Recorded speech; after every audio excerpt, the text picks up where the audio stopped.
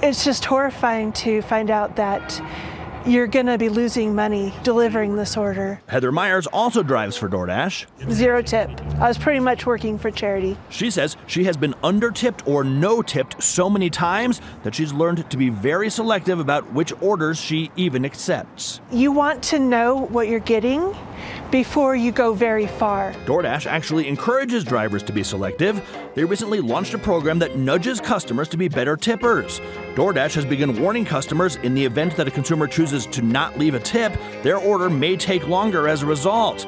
And for their drivers, they've said they can accept or reject offers based on if they think they're valuable and rewarding. Since launching this test, DoorDash says they have seen a meaningful decrease in no-tip orders. This is the latest example in what has become a country that is tipping a bit more towards pre-tipping for service, says